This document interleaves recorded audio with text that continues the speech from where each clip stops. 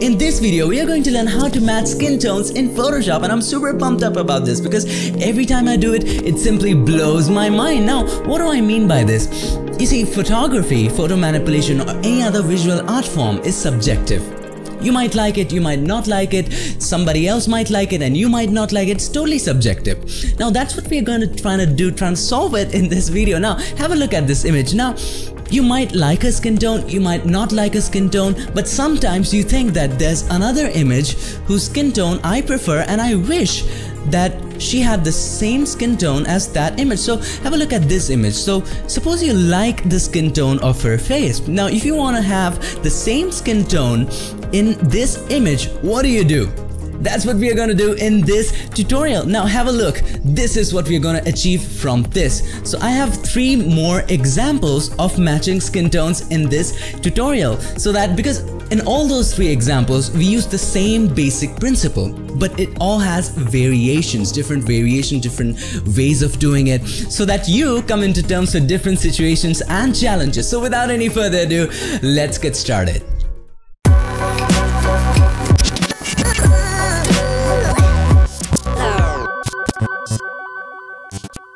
Before we begin, I just wanted to tell you that we are just going to use the curves adjustment layer, the good old curves adjustment layer. So it doesn't matter what version of Photoshop you're using. It can even be CS1. I don't know whether there's a version like that, but as old as Photoshop can go, curves has always been there. So you don't have to worry about the version of Photoshop. So let's jump straight in. No more excuses. So here we are in Photoshop, and our objective, always first determine the objective.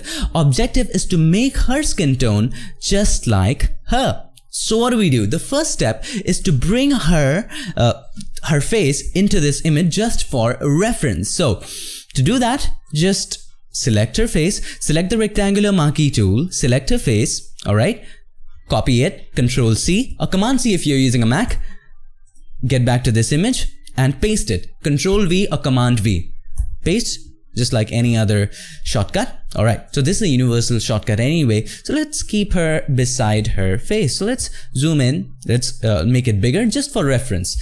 And to make it bigger or smaller, you have to press Ctrl T or Command T. This shows up the transformation tool, and then you can make it smaller or bigger. Just for reference, this just does not matter how much bigger or smaller it is. Now let's zoom in, and now we need to make a sample.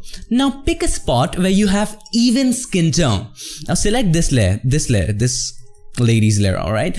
And pick a spot, zoom in, where there's even skin tone. To do that, select the rectangular marquee tool and select the area with even, color. So select it. For example, in this, it would be this.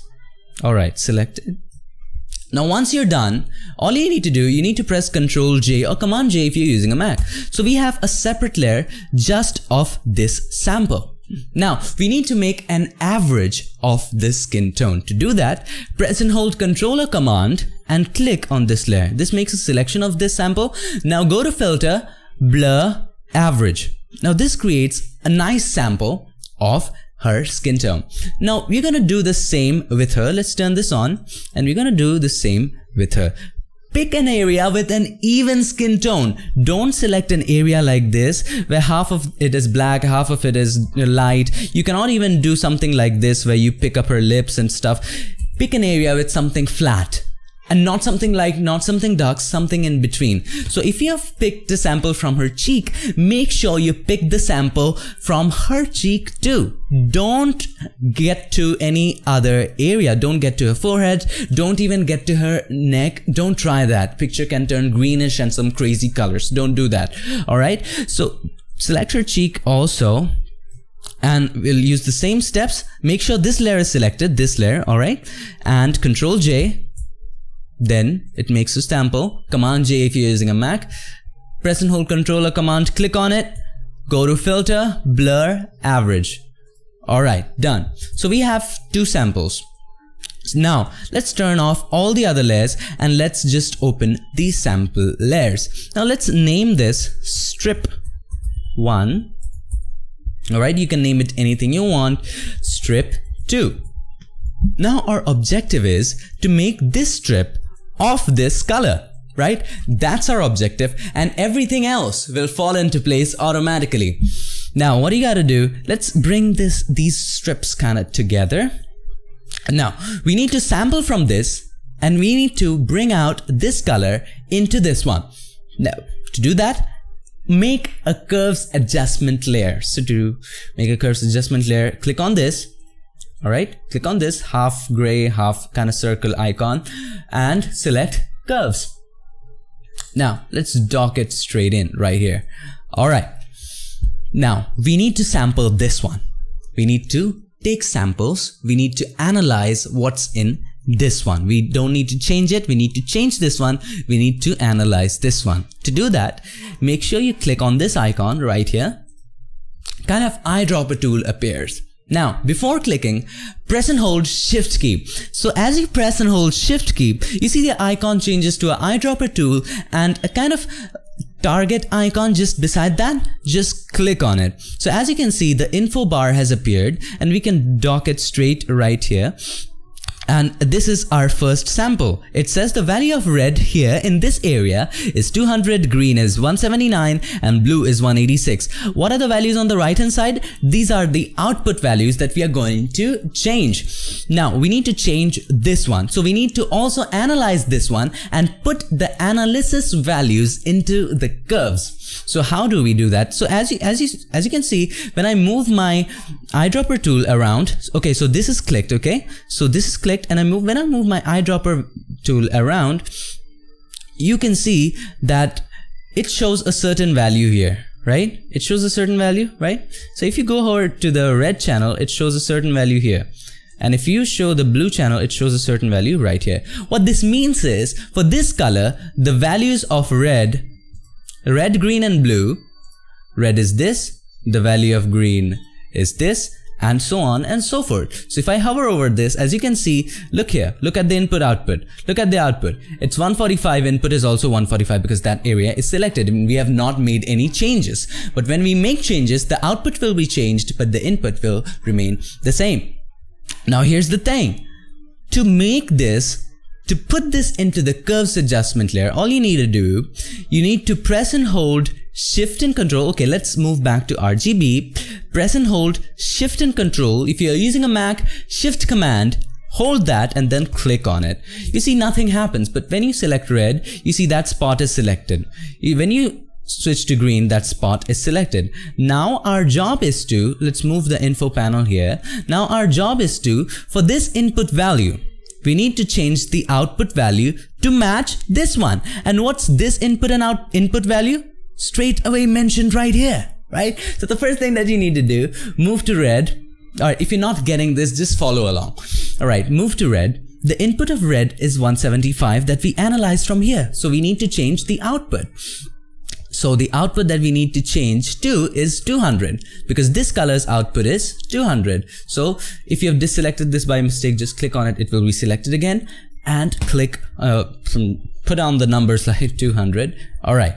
Don't watch this right now. Just watch this. Watch the left side of this. Don't worry about what the right side shows. Watch the left side. Alright. Move on to green. What's the green? 179, right? Change 179. Let's move on to the blue one. 186, right? 186. Great. Done. Now here's the thing.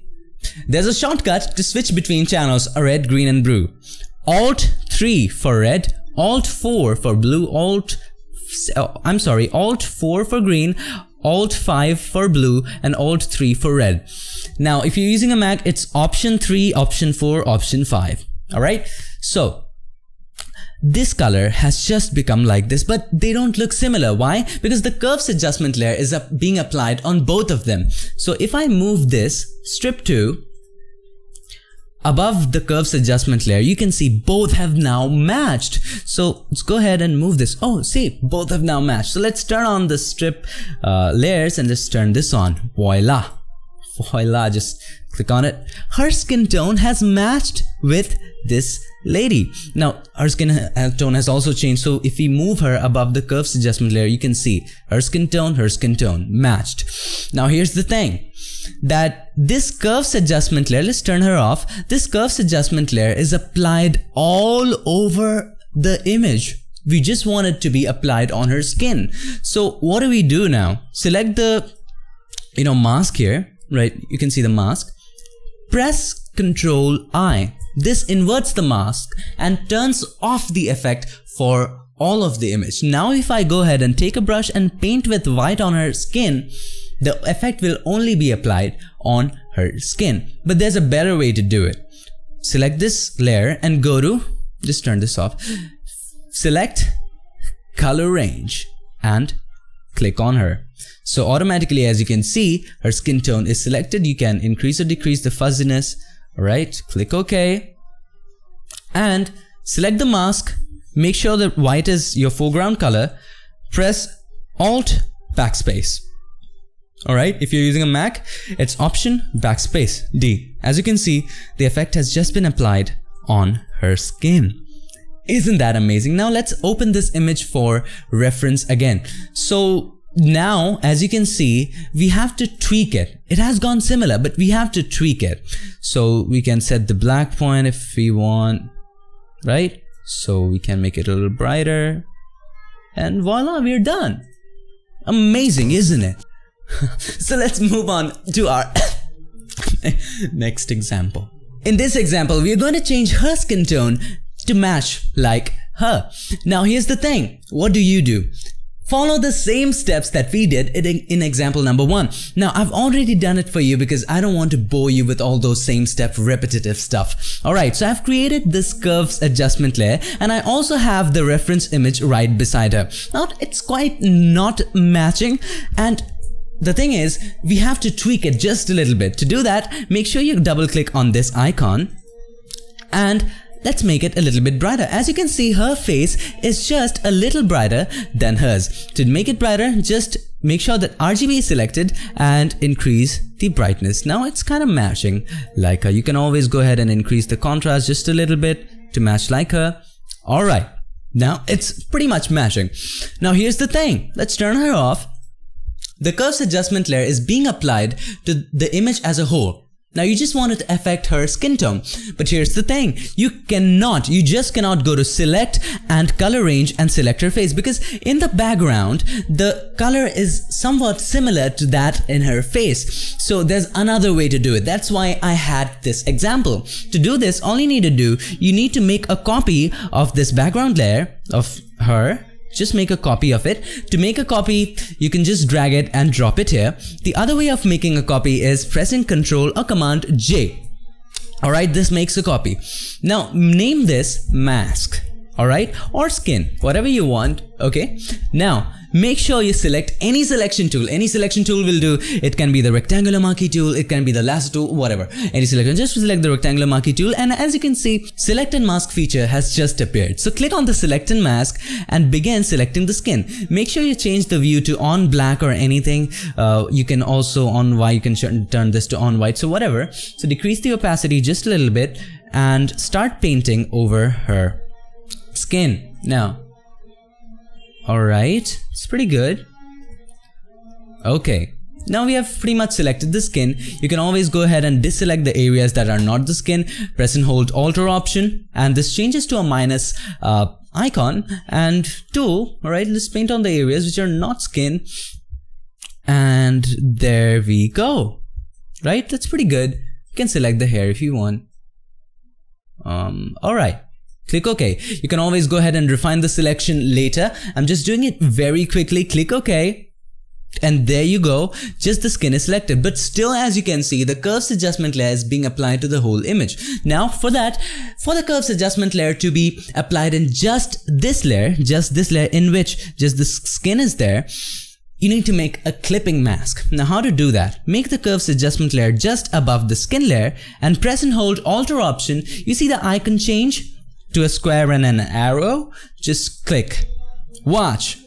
It just affects the skin. Now you can always go ahead and refine the selection later, but that's what the basis is. That's what I wanted to explain. Now let's move on to our next example. I'm so sorry about what's happening in the background. I just request you to please ignore it because I just cannot stop making videos for you guys. You're awesome. Alright, so in this example, as you can see, what if I want her makeup? Now, in this, I want to match makeups, alright? So let's zoom straight in, and I want to match her face to her. Alright, to do that, we'll use the same steps that we used in example number 1, alright? So I've already done it for you. I've made the curves adjustment layer for you, and everything is sorted. So as you can see, I've opened this. Alright, now here's the thing. If you zoom in, you can see that her face is a little more reddish, and we have to tweak it. Alright, so double click on it, make sure red is selected, and let's just try increasing the red just a little bit.